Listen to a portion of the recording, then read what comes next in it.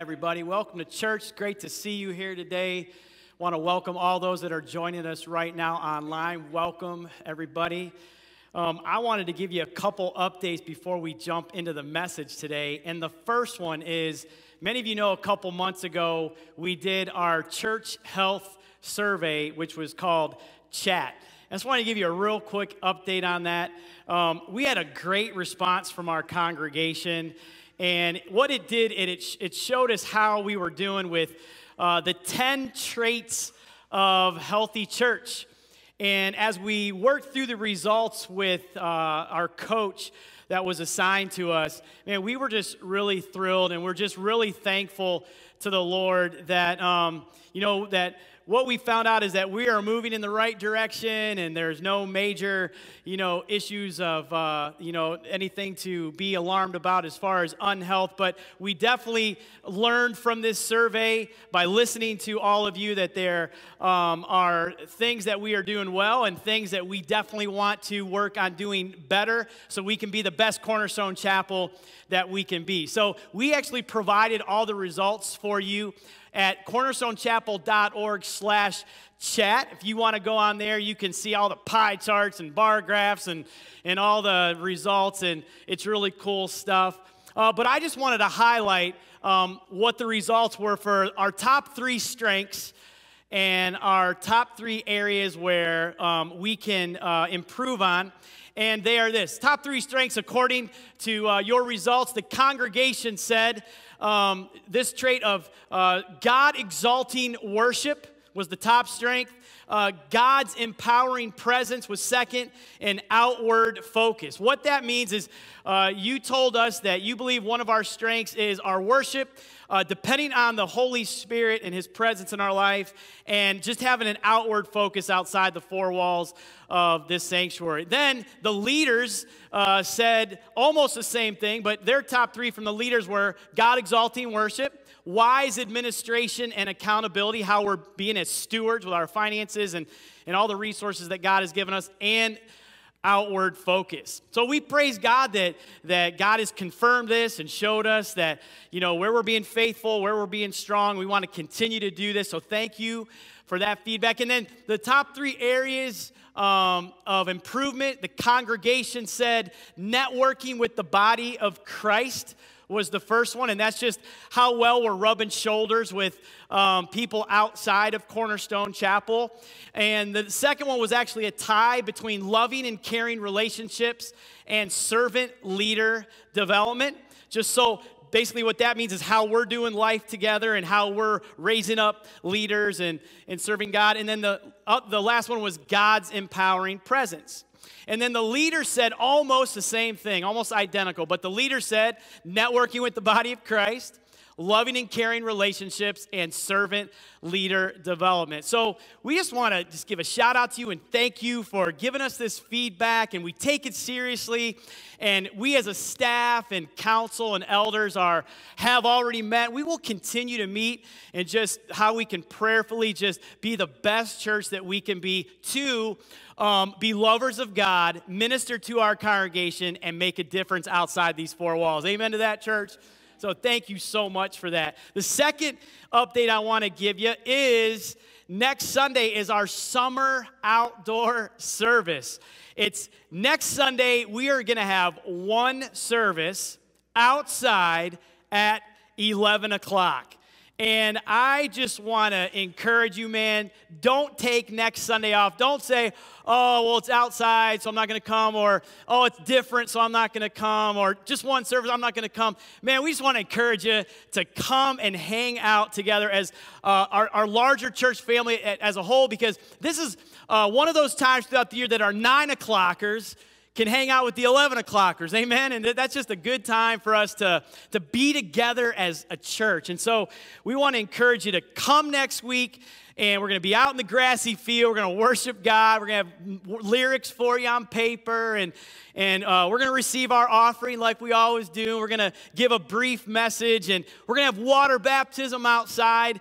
And after we're all done, we're just going to hang out together and just be together. We're going to eat lunch together.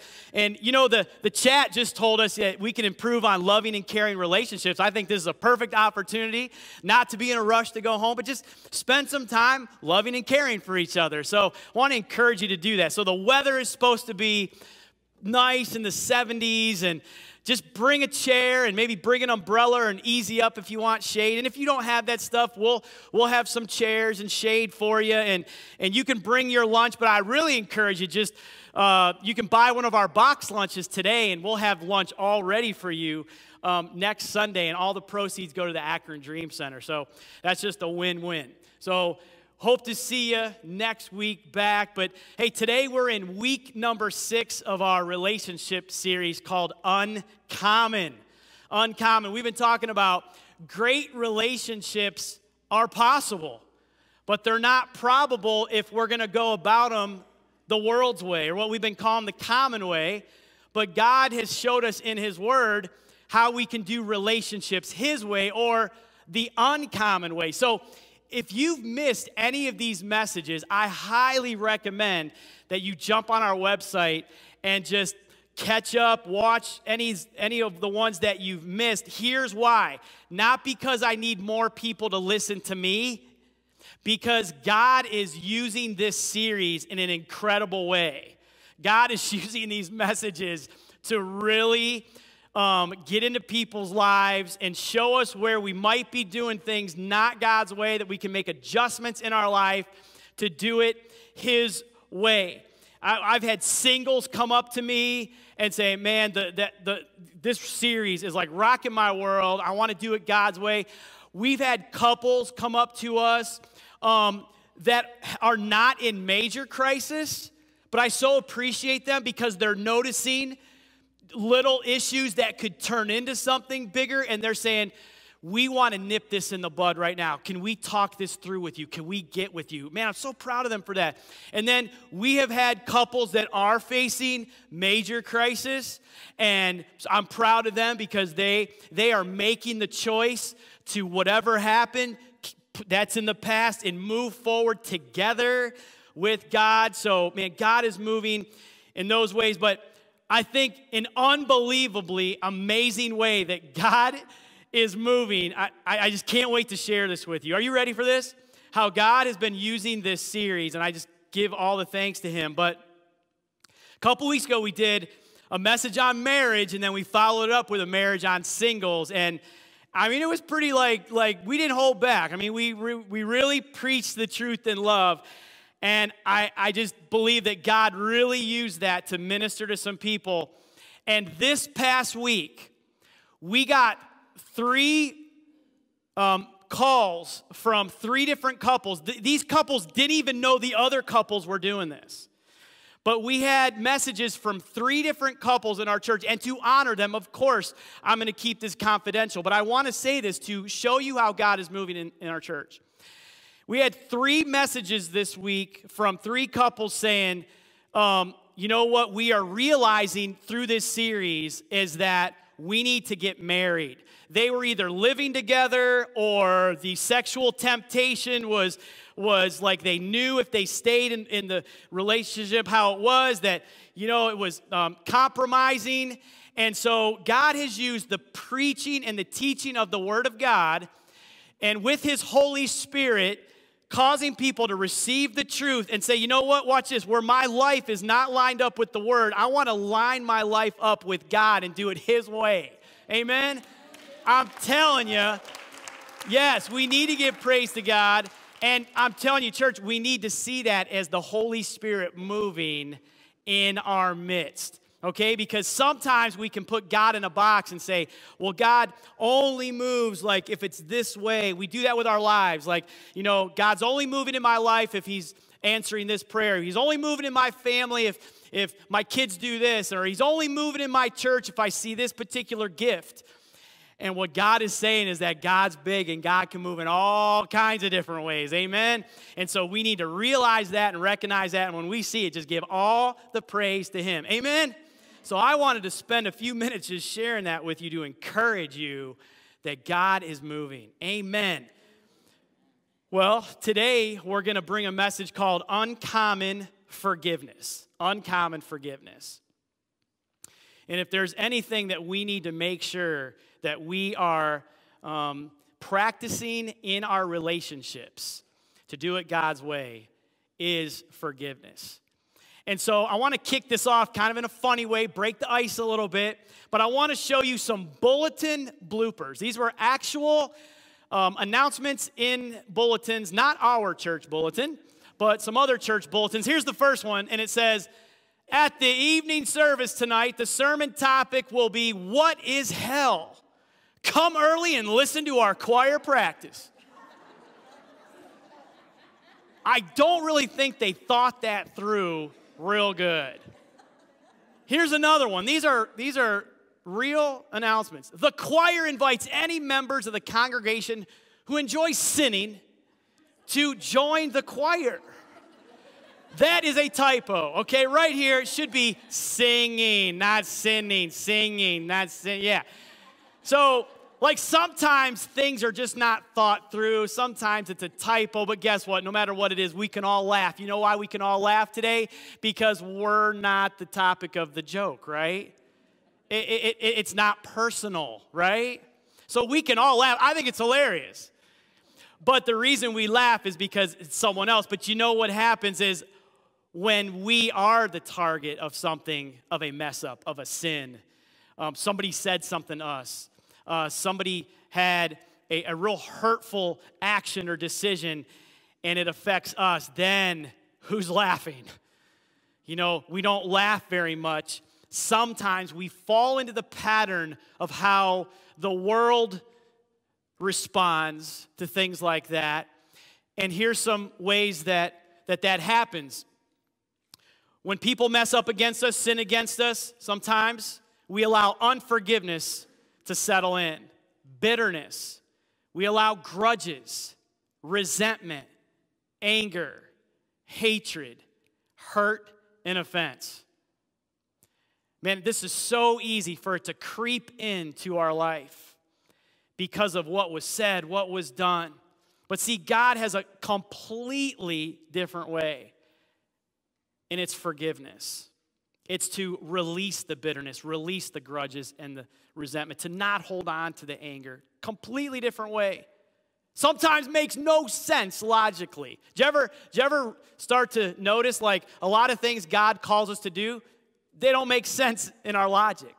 God's ways are higher than our ways, right? And one way that God's way is higher than our ways is forgiveness. The Bible says in Colossians, be gentle and ready to forgive. Never hold grudges, bitterness, resentment, anger, hurt, offense. Never hold on to that stuff. Remember, here's why. The Lord forgave you, so you must forgive others. I want to take a minute and read through an amazing story in the Gospels that Jesus shared. And we've mentioned it before, but we've never taken the time to read it in its entirety. And today I want to do that. And it's found in Matthew 18, and it's titled the story of the unmerciful servant. And in Matthew 18, Jesus tells this story, and he says, therefore, the kingdom of heaven is like a king who wanted to settle accounts with his servants. As he began the settlement, a man who owed him, watch this, 10,000 bags of gold, which is equivalent to about 20 years' worth of salary. Well, this person was brought to him. Since he was not able to pay, the master ordered that he and his wife and his children and all that he had be sold to repay the debt. At this, the servant fell on his knees before him. Be patient with me, he begged, and I will pay back everything. The servant's master took pity on him. Watch this. Canceled the debt and let him go. But when that servant then went out, he found one of his fellow servants who owed him 100 silver coins, the equivalent of about 3 months of salary. See the difference? 20 years of salary, 3 months of salary. A little out of balance there. But this servant says he grabbed him and began to choke him. "Pay back what you owe me," he demanded.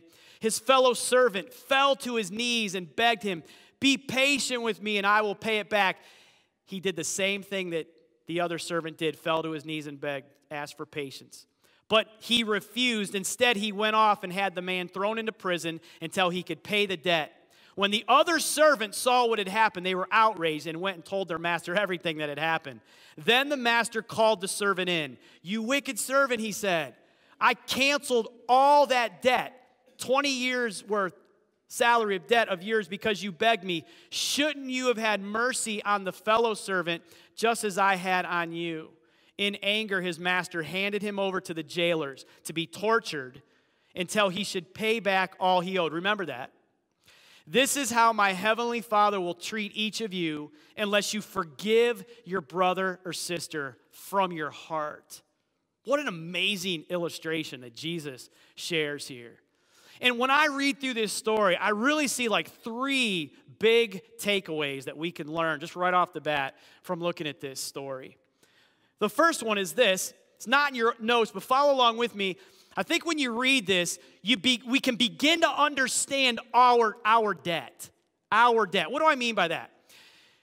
When Jesus was telling this story, he was trying to teach us. When he said, the one servant owed 10,000 bags of gold, which was 20 years of salary. Basically, what he was trying to say was an enormous, unthinkable, no way you could ever pay that back. That's basically what Jesus was saying.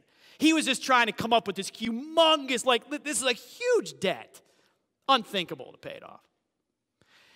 And then when the servant came, it says that the king, this person, this manager, this king, he just canceled the debt.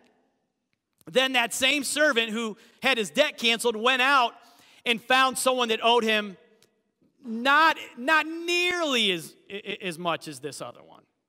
And he doesn't cancel that debt for him. He doesn't forgive. And what Jesus is trying to show us, he wants us to understand our debt of sin. When we came into this world and we have sin and we continue to sin, and the Bible says that the debt of sin that we have is enormous, so enormous that our good works can't erase it. There's nothing we can do about it. And he wants to show us that the debt that we owe because of our sin will always, always, always be greater than anything anybody else could ever do to us. So he wants us to realize the enormous debt that we had. And then he wants us to understand our pardon. That Jesus did something about this unpayable debt that we can never pay off. That he pardoned us of this thing that we had. And he wants us to realize what Jesus has done for us. And then he wants us to understand our consequence if we then go and then don't forgive others when they sin against us. Did you notice in the story, the servant who didn't forgive, where did he eventually end up in the story? He was put in jail, in prison. Did you catch that? What's Jesus trying to show us? He's trying to get us to understand that when we choose unforgiveness, you know where it's going to lead us? In a spiritual prison. We are the ones that are imprisoned when we choose not to forgive. An amazing, amazing story. So let's talk about this today. Let's talk about how we can walk in uncommon forgiveness, that we can do this thing God's way, that we can really learn what God's trying to share with us today. So let's talk about what forgiveness is. What forgiveness is. In your notes, forgiveness is 4 things. First of all, it's a choice. That's where it all starts. It's a choice of our own free will.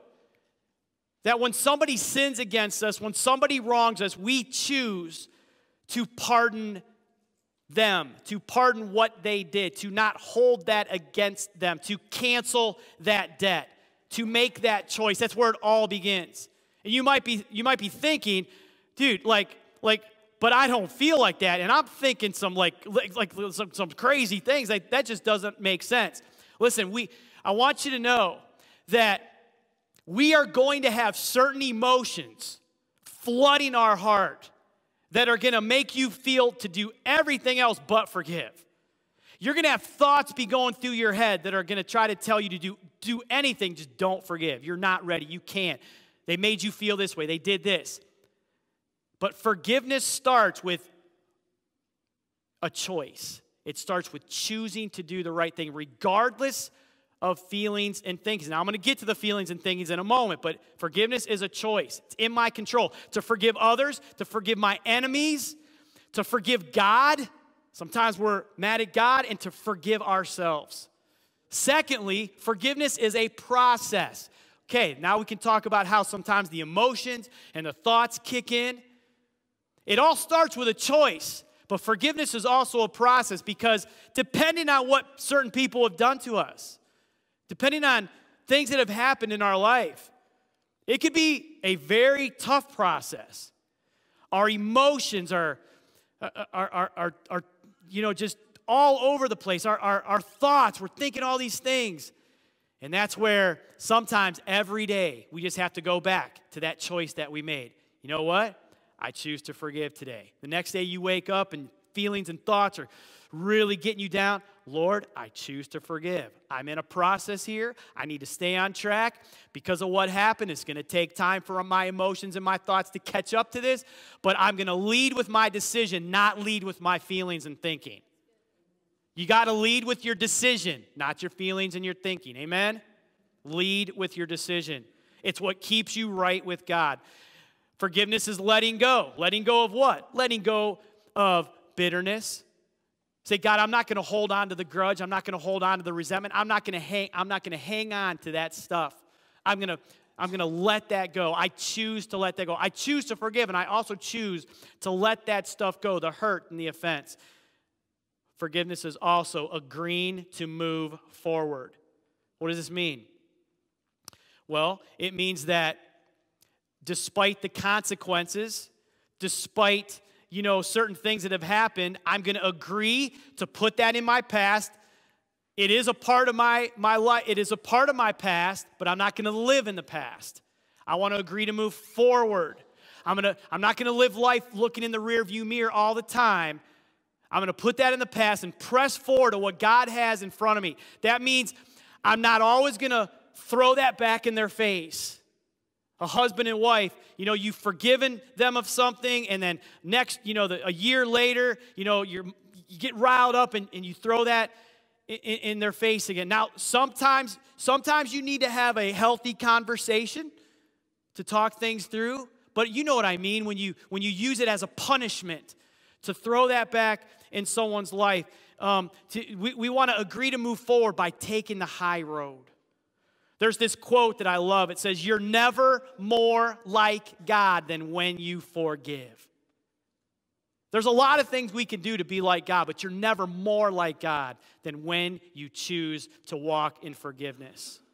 It's the single most important practice that a Christian could do. It's one of the greatest evidences of walking in love when we can do that.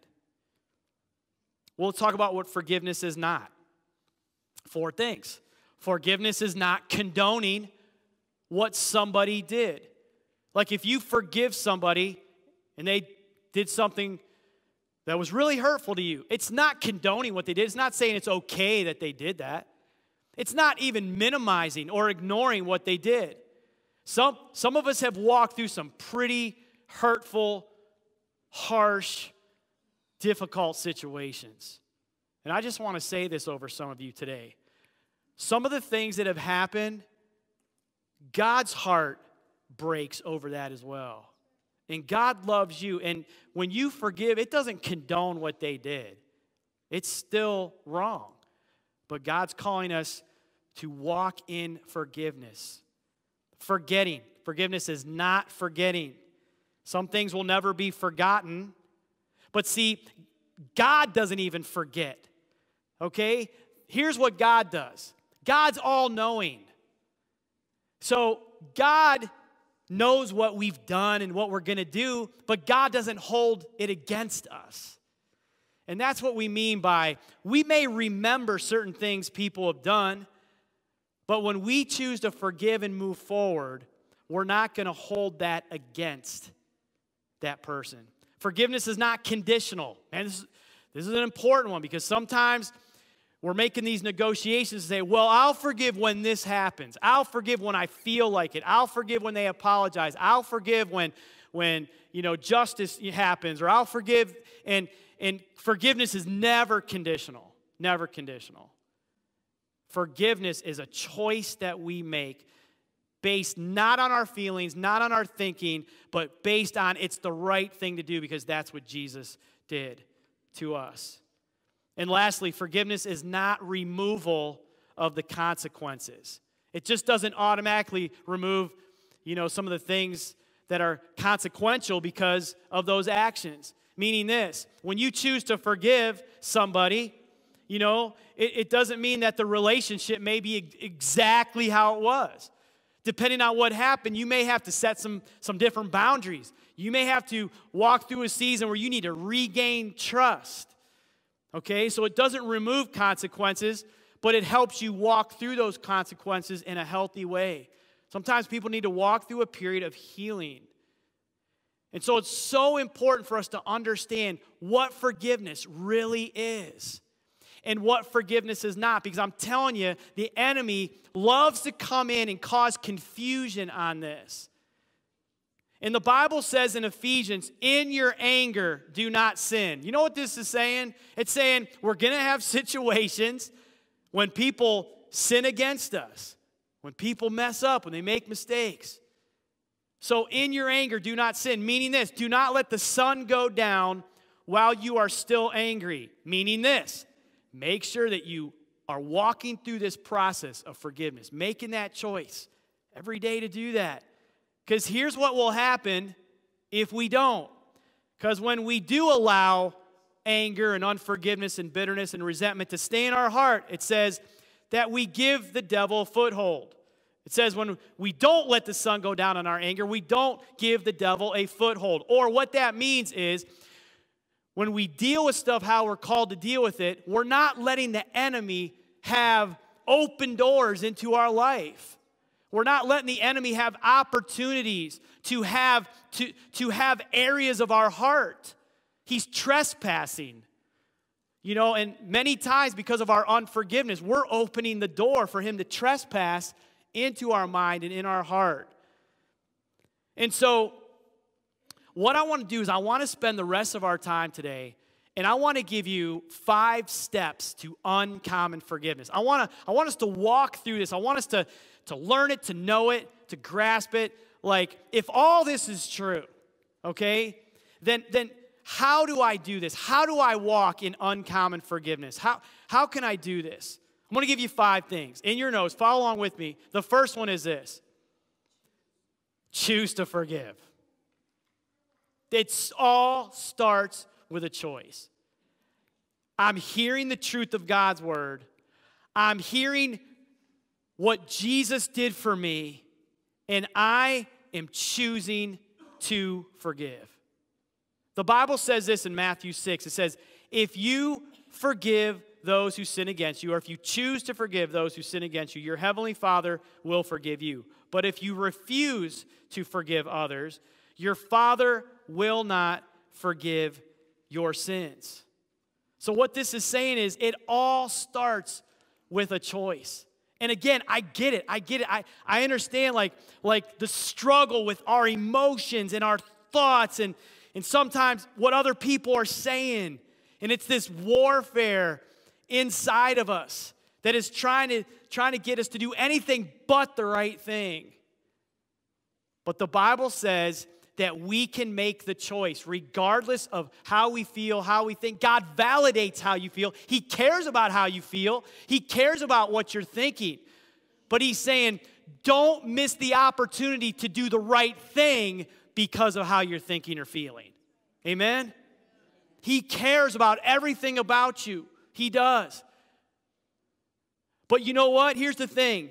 He cares about you so much that he's willing to challenge you, to ask you to do something that may be hard because he loves you enough that he wants you to be free. Amen? Because see, all this stuff about forgiveness and unforgiveness, sometimes it can make us feel a certain way. And God's not giving us this message today so that we're hanging our head saying, oh my gosh, all the ways I've been wronged and I'm still harboring all this stuff. He's not trying to make us feel bad. He's trying to tell us how we can be free and we can have freedom and joy in our life, church. And it starts by making that choice. We just got to make that choice. Be obedient. It might be kicking and screaming, but it's a choice. We can't listen to Satan, whispering in our ear. We can't listen to culture. I mean, man, if you watch TV or just look at what's going on in the world, there's not a whole lot of forgiveness going on in the world right now. And sometimes we can be influenced by the enemy lying to us and culture and maybe what other people are saying. Oh, you shouldn't do that. And sometimes we start to think, oh, man, I'm just not ready. I can't do that. It's too hard. Man, that's the enemy lying to you. Yeah, it might be a process to work through those feelings and thinking, but you can make the choice. You can do it. You can. It starts with that choice. The next thing is this. Speak or write my forgiveness. Speak it out. Speak it out before God. Or write it down. Speak it. The Bible says, Jesus said, Father, forgive them, for they do not know what they are doing. Jesus said it. He spoke it. There's something powerful. There's something that holds us accountable. There's something of making a commitment when we speak our forgiveness before God. To say this, okay, I'm going to make this choice in my heart. What's next? Speak it out. Lord God, I forgive. I forgive them. I forgive them for what they did. And some people might be saying here today, man, I just don't know if I can do that. You don't understand what they did. Look, just for a second. Just put the feelings on the back burner. Just for a second, put the thinkings on the back burner. And here's what you know what you do? Don't worry about them for a second. Don't worry about the person that offended you for 1 minute. You know what you do? Focus on Jesus. Focus on Jesus Christ and what he did. Focus on the great debt that we had of sin and what he did for us, that he died on the cross. Just focus on Jesus right now. And I'm telling you, when you focus on Jesus and what he did for you, I'm telling you, I encourage you, you can do it. You can do it. You can make that choice. You can speak that out. You can speak that truth out. You know what? After service today, we have some resources for you if you'd like. There's these white pieces of paper here on the corners of the altar here, and it's just a way that you could write this down. You can write, Lord, today I choose to forgive, and you write, names or what they did. And for some of you, maybe this doesn't apply, but for some of you, this might be really helpful to you, for you to walk through some stuff that you're dealing with. So I want to encourage you to pick that up today. Number 3, look at this. Number 3 is ask God to forgive me. Ask God to heal me. Ask God to heal me. This is so important because this is where we start to deal with some of the emotions, some of the thoughts that are going through our mind. Remember I said put it on the back burner for a second? Choose to forgive and speak it out. Well, now we want to ask God to heal us in our hearts. We can say, God, I choose to forgive. And tomorrow I'm going to choose to forgive. And I refuse to hold on to unforgiveness in my life. I speak that to you, Lord. I make that commitment. But God, I'm feeling this way. Man, my thoughts are just bombarded with this and that. God, would you do a work in my life? Would you heal me? Would you minister to me? Would you help me? And many times, the healing is a process as well. It takes time for God's word and God's truth and God's presence and his healing just to sink in and heal those wounded, broken places of our heart. But it's so important that we go there. Don't think it's just going to automatically happen. We have to ask God to heal us and go in that process. The Bible says in Hebrews, watch out that no bitterness takes root among you, for as it springs up, it causes deep trouble. Look at this, hurting many in their spiritual lives. You know what this verse is saying? When we choose not to forgive, but choose to hold on to unforgiveness, bitterness, resentment, and anger, that what it does is that it's hurtful to us and it starts to seep in to the people around us. That's what bitterness does. Sometimes we think that when we're holding on to unforgiveness, we're punishing our offender. That's not the case. We're not. When we're holding on to unforgiveness, it hurts us. It hurts us. That's why God wants us to do this, because he wants us to be free. Holding on to bitterness is like drinking poison and thinking it's going to affect someone else. It doesn't work. The next one is this, number 4, pursue reconciliation. What's the difference between forgiveness and reconciliation? Forgiveness takes one. It's me making the choice to forgive those who have offended me before God. I may or may not ever talk to that person. It's my forgiveness. It's me choosing to forgive. It's between me and God. It's being right with God because I'm doing the right thing. Reconciliation takes 2. It's the restoration of a relationship that has been broken. Forgiveness is first and foremost. After you walk through forgiveness, you want to be open to God reconciling and restoring a relationship that's been hurt and broken. That's why it says pursue reconciliation. Be open to that. Be open to that. In Matthew, it says, if you're offering your gift at the altar and remember your brother has something against you, leave your gift there in front of the altar. First go and be reconciled to your brother, then come and offer your gift.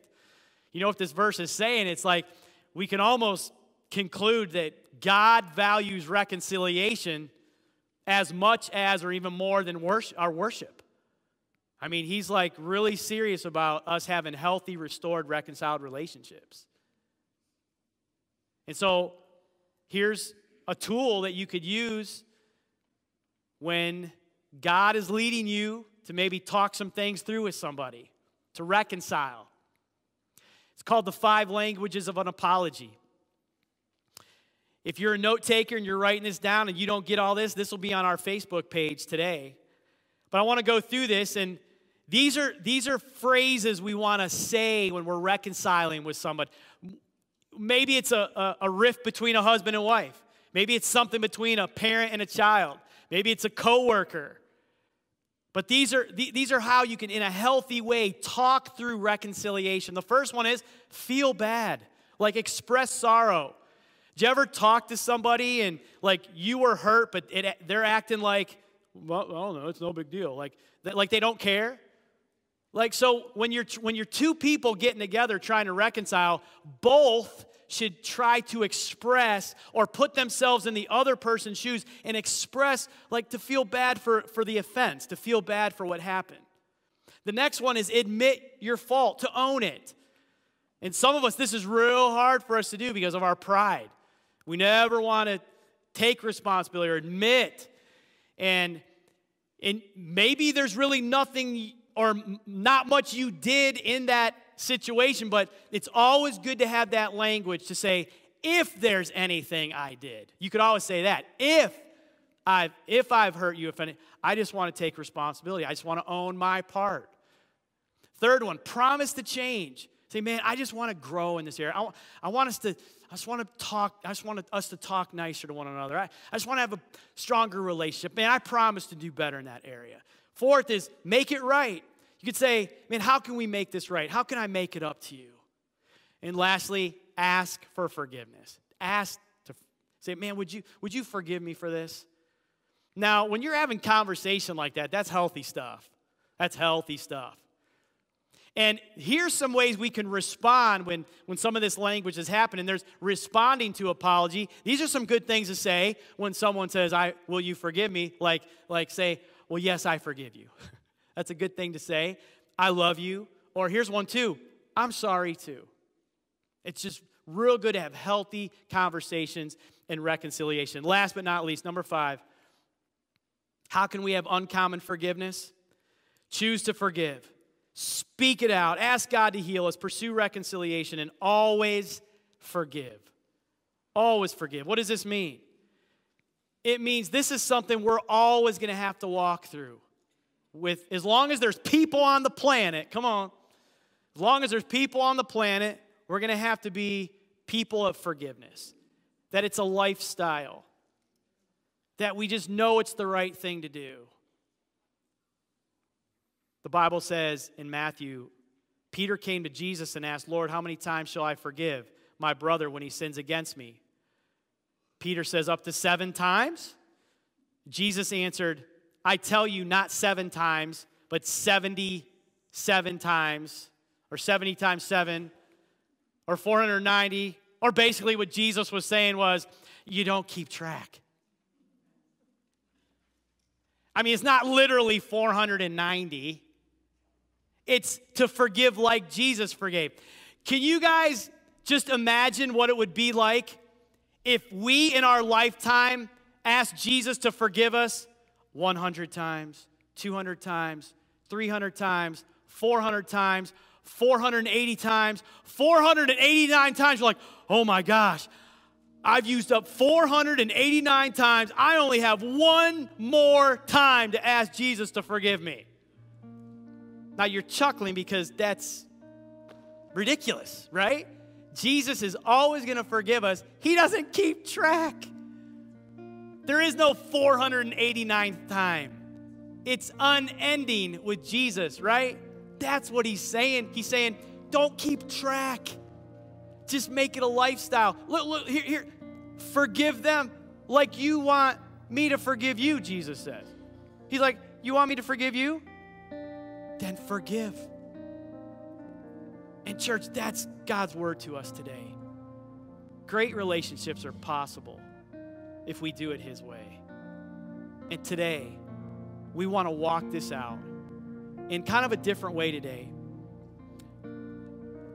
On our altar here today, we have a bunch of Post-it notes and pens. And underneath the screens, you can see where First Service already walked through this. But I challenged our church today that today's message would not just be something we hear and leave and don't apply to our life. But we want to be doers of the word and not just hearers. So I said, let's put this into practice today. We've learned what forgiveness is and what forgiveness is not. But let's make the choice today to speak our forgiveness to anyone that has wronged us, that you know it's still in your heart. You know, you're thinking about it right now, or it tends to come up in conversation, or when you see them or see their name, there's like, ugh.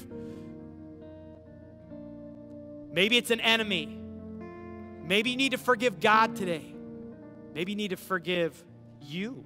And so today what we challenged is, you can do it from your seat.